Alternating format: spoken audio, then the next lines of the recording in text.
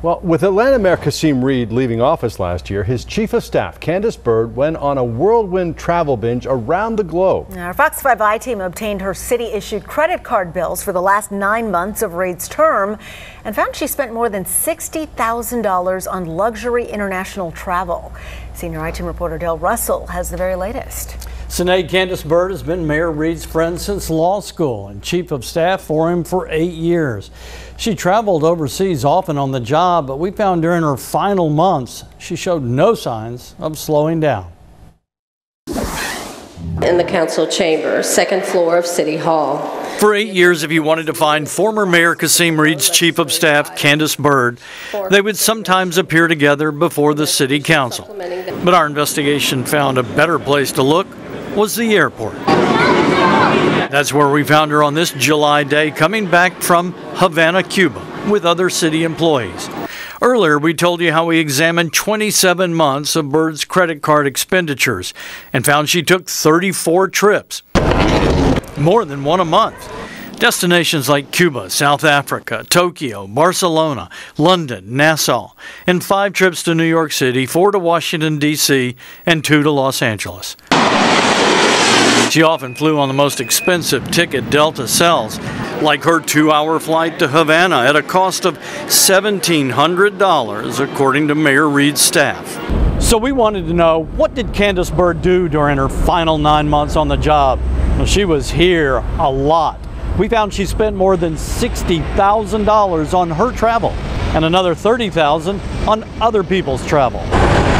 We found Candace Byrd took at least 14 flights, more than one a month, with destinations that read like a travel blogger's bucket list. Overseas as well. Havana, Cape Town, Havana again, Munich, India, and Barcelona.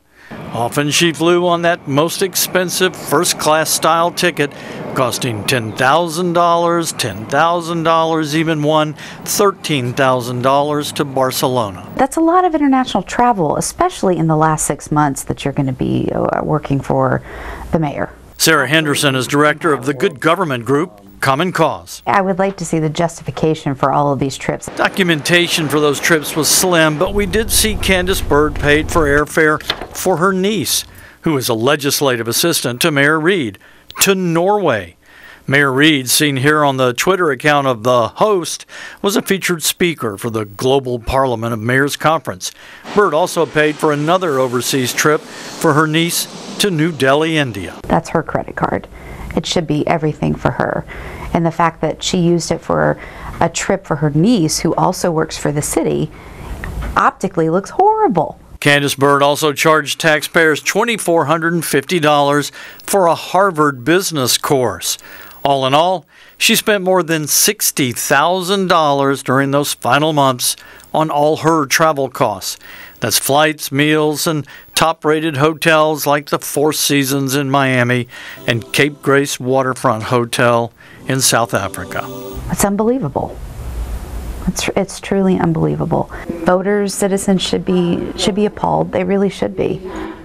And we could not reach Ms. Byrd for comment. She's no longer with the city. A spokesman for Mayor Keisha Lance Bottoms told me, and I quote now, "We will not speculate on the decisions made by the previous administration with regards to its expenditures." Russ, Sinead? So as you point out, this all happened as Candace Byrd was essentially on the way out the door. Was there a stated justification for these huge expenses for going to Barcelona and India? We really don't know. We asked for the justification. We asked for the paperwork that was turned in for these trips. There's virtually none. It was just nothing really giving to us. We were able to piece together 1 or 2 of the trips. Generally, you got to feel that there has to be some kind of legitimacy to this trip, but we don't know. We don't know what it was, how extensive it was, or what. So I'd love to be able to answer that for you, Russ. The city could not give us the documents to answer that question. Yeah, I'd also be interested to see what justifies the first-class travel and the luxury accommodations. It's all We've very been curious. asking that question for a long time about a lot of the members of this cabinet. Thanks so much. Appreciate it, Dale. Thanks, Dale.